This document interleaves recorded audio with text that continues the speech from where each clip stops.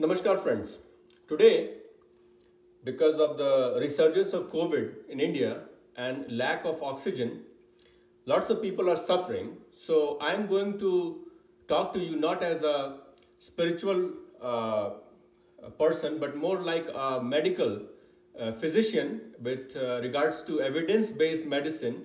What practices you can do at home if you are not able to get admitted to a hospital, if you don't have access to oxygen, how you should treat yourself for COVID-19 symptoms. And again, as a disclaimer, this is just advice and this is my opinion, and you should still consult your medical doctor about the specifics of these treatments and what should be applied in your case. So my friends, a lot of people will have very nondescript symptoms. Symptoms such as dry cough, shortness of breath, fatigue, muscle aches, fevers. Now, fevers in general, you should understand that allergies do not cause fevers. If you say there is a change in the environment from winter into the spring or spring into the summer, of course, there is blooming of flowers, pollen, and there is those rhinitis, congestion, sinusitis, itching of the eyes, throat scratching, cough can happen. But fever makes you think if there's a viral component, something else is going on. Especially when so many people have COVID outbreaks, more likely that you're having mildly symptomatic or even asymptomatic COVID infections. Now, once we know that beds are limited in the hospital, how do you treat yourself with COVID with the help of some basic ideas? So I will talk about some Ayurvedic practices, some nutritional supplements which have some medical evidence, and of course the medicinal treatments which are for the most part used in the hospitals, but you can access some of them even at home if you have symptoms suggestive of COVID. Of course, if you have been tested positive for COVID through the nasopharyngeal RT-PCR test, not more so the antigen test. Okay, so now let us see what are the treatments. First thing I want you to know is that you have to get one of these things called the pulse oximeters. So this is a very easy to use thing you can use at home, and basically what it does is it is recording your heart rate and respiratory rate. You have to insert it inside the nail, and then the nail don't have any nail polish or colors because it tracks the hemoglobin, red pigment in blood, to determine your oxygen concentration. So very important that you put your finger, the nail inside, index finger, middle finger, and wait for some time, at least 30 seconds before it will tell you. Most individuals will have an oxygen saturation that is above 90. It can be 88 if you have COPD, asthma, but most folks will have 90 and higher. 99, 100 is the best, especially for kids. The older folks will be more like 94, 95. And if you lie prone, which is we will talk about, it gets better. So pulse ox should be with you at your home because that is one way to track your baseline oxygen saturation, to know if your oxygen is falling, in which case you need to do more of this stuff. You need to get access to oxygen or some other practices. So number one is get a pulse oximeter, and we want your oxygen concentration to be 88% or higher at rest when you are not working. Okay, now what do we do if we are having symptoms of COVID, fevers, chills, shortness of breath, we have our oxygen dropping especially? What else can you do? Number one thing you can do and again I will teach about the medical treatments first and then the Ayurvedic and supplement, because the medical is something which will provide you instant relief if you can get access to it. First thing you do is go to the shop and get something called albuterol inhaler. If you are having difficulty breathing, like asthmatics have problems, shortness of breath, tightness of the chest, sense of drowning, those kind of things, if you have what we call dyspnea. Dyspnea is the feeling of shortness of breath. For this, first thing you have to do is go and get an albuterol inhaler. You can get albuterol inhaler, you can get Symbicort. And again, some of these are difficult treatments that should be done in the hospital. But if you don't have access to the hospital and you know you have COVID and shortness of breath, you can use it for a few days. Most likely there won't be any issues and it will help you open up your airways, bring up your oxygen. But what do you use? You use either what we call bronchodilator, these are inhalers, meter dose inhalers, MDI. But what I want you to buy is basically the thing that you puff and then you take the air in, and that will help to dilate the airways. Albuterol is simply going to dilate the airways, whereas Symbicort also is a steroid, so it can dilate with reduction of the inflammation, because oxidative stress, cytokine storm, that is the main cause of death in alveoli, ARDS from COVID. So you want to get an inhaler. Of course, you want to get an oxygen, but we are talking about situations in which you cannot have access to oxygen. If your oxygen is dropping, then what else you can do? Of course, nasal cannula will help. Now, you can get it through the oxygen tanks, what we call concentrators, if you have access to one of those somewhere. But if you cannot have those things, other things you can do to increase your oxygen, which I have talked a lot in my basic videos, but still I will repeat it. Remember, the damage, let me draw this diagram here. This is what we call the alveoli. The alveoli are the small airways that are going to be squeezing in and out when we are breathing. This is our lung, okay? So there will be many alveoli like this. Now the problem is when you have inflammation. Inflammation is 4 characteristics: tumor, rubor, calor, dolor, functional ratio, which means 5, which means swelling, redness, there is loss of function, and there is heat. So the swelling is what causes damage here. When the swelling of the walls happens, they are not able to contract and expand very well. Okay, so the alveoli are squished together. They are going in and then they are going out. Too much of wear and tear can happen. So what the idea is to keep it perpetually open. Don't let it fall down, because when it falls down, the oxygen escapes from the lung. You want to trap the oxygen in your lungs. And that is why we use the theory of PEEP. PEEP is called positive end expiratory pressure, which means you want to keep the alveoli or the small sacs in the lung perpetually open. Don't let them collapse, because you want the oxygen to remain there. One harm is there. Oxygen needs to go in, but the carbon dioxide needs to go out. If carbon dioxide is building up, it is bad, but it is not as bad as not having oxygen, which will kill you. So PEEP increment can be done through the ventilation, the ventilator, of course. Now at home you don't have ventilator and breathing tubes when people are dying. I'm not talking about simple people. I'm talking about people who are dying, who are on ventilators. You don't want to be there, obviously. So in that case, what can replicate the increase of PEEP, which is the end expiratory pressure expansion? Kumbhak Kriya. Kumbhak Kriya is one thing which has combined the beauty of pranayama with the beauty of today's medical science. What is happening in Kumbhak? Think about it. I take a big breath. Now I hold my breath. All the oxygen is trapped and expanding the alveoli. If I don't breathe out, it is automatically creating high amount of pressure the longer you hold it. And when you let go, you're totally empty. So you have to fill it again. So Kumbhak Kriya is replicating PEEP and is giving you effect similar to the ventilator early in the disease. I'm not talking about late disease where you are getting a ventilated tube and you are on paralytics and everything. I'm talking about ways to help you at home if you do not have access to hospital. So that is the topic today. Kumbhak Kriya in some ways helps you increase and maintain the positive end expiratory pressure.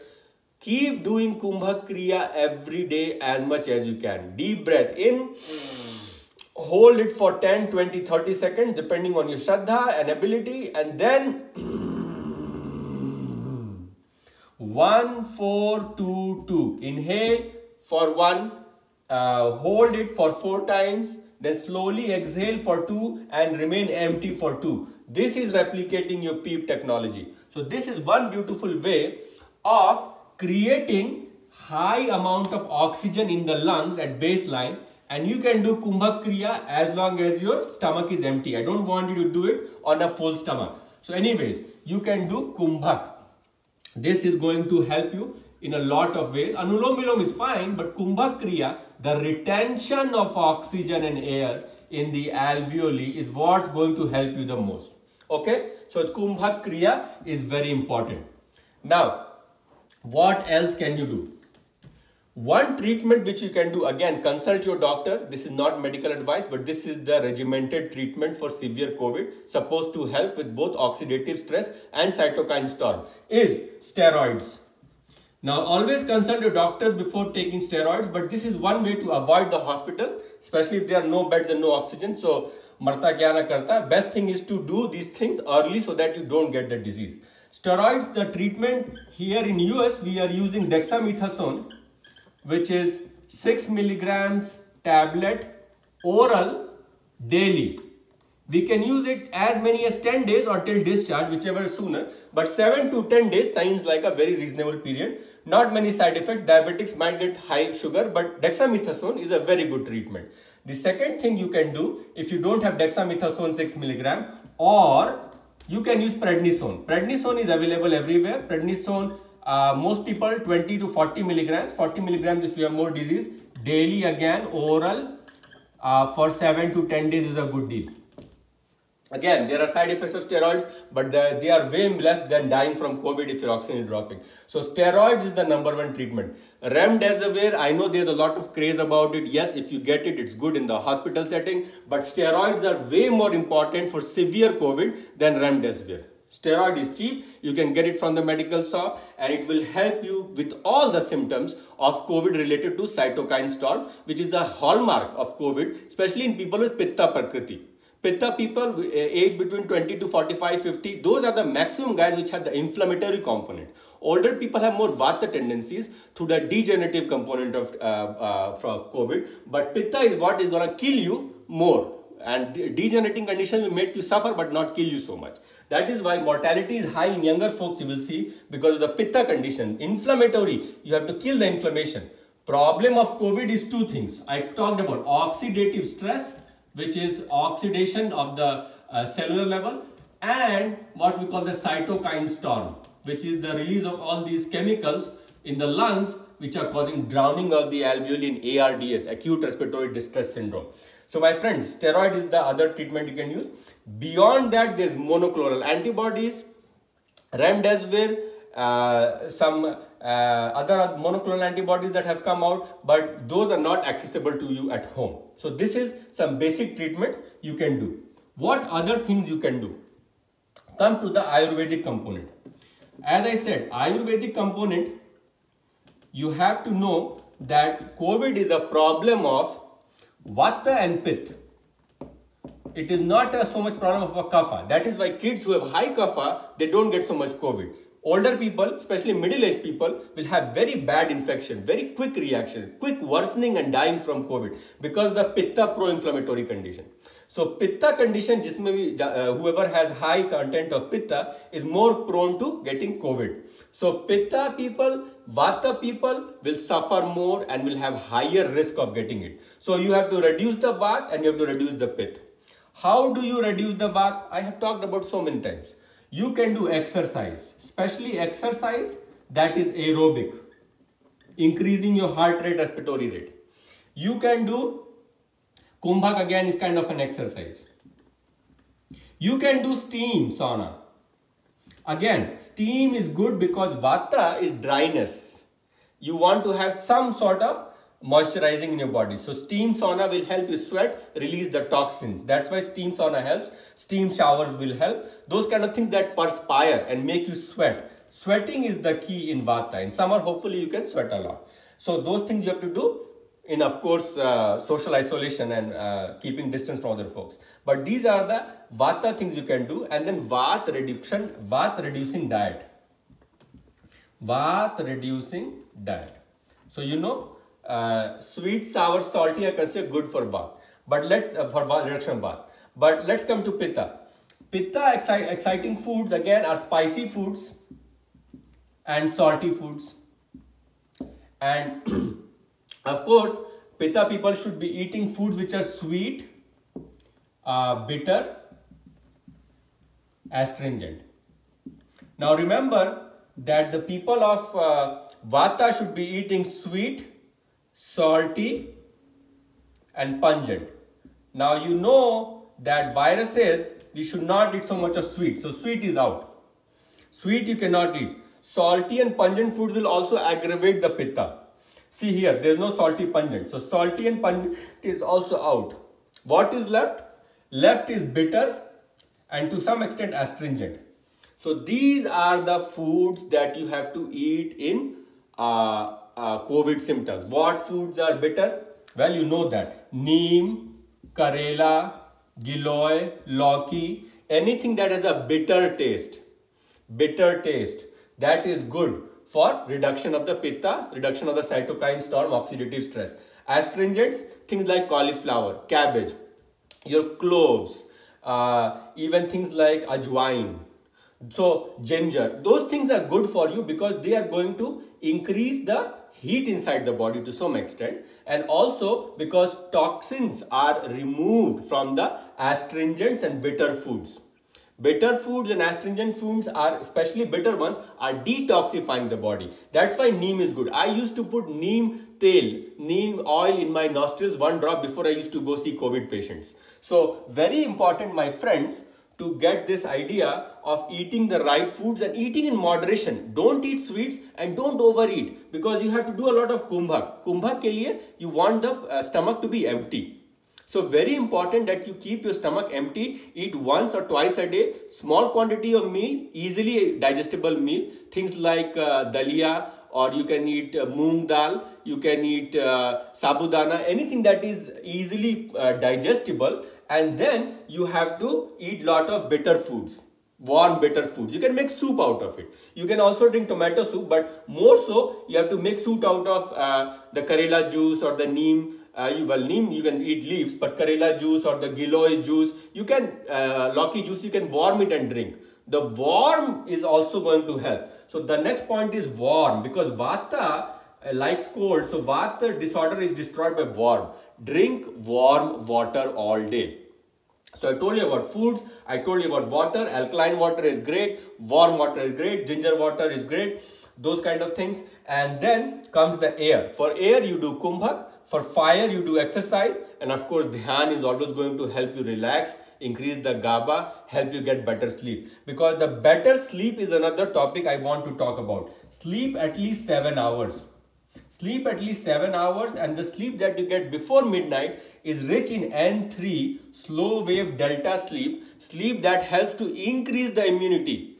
It makes your immunity strong, so you don't catch it even if you're affected by it. So make sure you do a lot of dhyan when you wake up as well as when you go to sleep. But more importantly, get at least 7 hours of sleep, because the body needs to restore and repair all the damages that have occurred both on the cellular and the physical level. So you have to sleep 7 hours a day and keep your body protected through these Ayurvedic practices. The last thing is some supplements. Some supplements which have shown some emerging evidence that it is supposed to be helping with COVID. So what are those supplements? The first thing that I want to mention is vitamin D. There has been a big study in India which has shown that 50,000 international units of vitamin D daily taken for 7 days is supposed to be helping. If you don't want to do 50,000, you can do the regular 5,000 international units. 5,000 international units a day, every day, you can take very easily. That's supposed to help with your immunity. To some extent, we have found that vitamin C can also help, but vitamin C you can naturally get from oranges and citrus fruit like lime. So that will be my advice, to take the natural fruits more than these chemical supplements. The other thing is known as N-acetylcysteine. If that is available in your place, 600 milligram tablet, you can take 2 times a day. Again, these are things that you have to consult with your doctor. You don't take it like this. Some evidence that quercetin can help. Some evidence that zinc, elemental zinc, 40 milligrams can help. You can try those things as well. But the idea is that these things are supplements. They're not going to help you cure anything. They will just be providing you some support while you are having the illness. So 40 milligrams of elemental zinc a day, that can also be tried. So these are some of the supplements that will work. Neem tail put in the nostrils is amazing. Drinking warm water, gargling with warm water, peroxide of betadine to release the sore throat is great. Albuterol inhaler is great to open up the airways, relieve the cough. Taking a little bit of steroid through the either the nostril flonase, fluticasone nostril, you can do it for the sinusitis or Symbicort or stuff like that. Again, these are treatments, but if you cannot find a place to go in the hospital, these are some things to consider after talking to your regular doctor, medical provider. Now, one more thing you can do at home, especially because if you have some family member who has COVID and you're isolating from him, this is very common to our own culture, is to do dhoop. So the puja dhoop, the black sticks of dhoop that you have, that you use it for Archana puja, you'll burn it and let it fumigate, create fumes all around the house, because those fumes are going to kill the aerosol particles that are containing the coronavirus. So it's a great way to defumigate the house, especially if you have someone who has COVID, or if you know that you went outside and you're coming inside and you can be bringing those germs with you. So the fumigation is a great way to cause decontamination of the environment in which you are lying. Fumigation with the puja dhoop, the black colored sticks. So my friends, these are the main things you can do. One last thing I want to talk about. I talked about oxygen and the idea of using Kumbha Kriya as a modality of PEEP. The other thing you can do is proning. Whenever you get a person with COVID who has dropping oxygen on the pulse oximeter, or even like this, at night time, your mentality should be that I am going to sleep on my belly.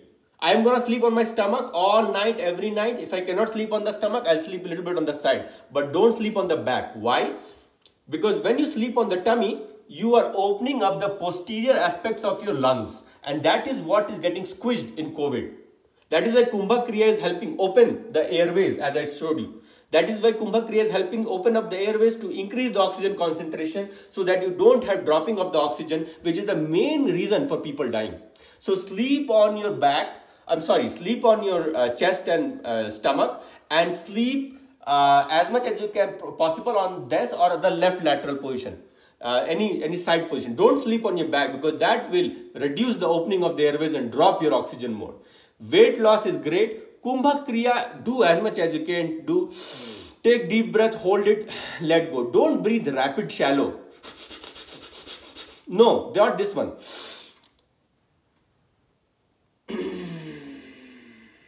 Watch my video on Kumbha Kriya. You will understand a lot about the technique of breathing. But that is the way to open up the airways and reduce the oxygen need that you're not able to get it. So my friends, oxygen, albuterol inhaler, Symbicort inhalers, prone position, fumigation of the house, using neem tail in your nostrils every day, drinking the 𝘿𝙤𝙨 juice or the juice of aloe vera as well as lauki, and doing all these practices that I talked about: Panch Pratyahara, intermittent fasting, warm alkaline water, Kumbha Kriya, exercise that makes you sweat, and dhyana. Strong, good sleep, 7 hours, so that N3 delta sleep is increased, growth hormone is increased, antibody immunity is better. Even when you go for vaccination, sleep 7 hours before that. We have found studies that people who sleep have a better immune response. They will form more antibodies that can fight against the virus. So good sleep is very important. All of these things should be done. If you have any questions, please feel free to email us, and we are more than happy to help you from a medical standpoint as much as we can. Jai Shri Ram.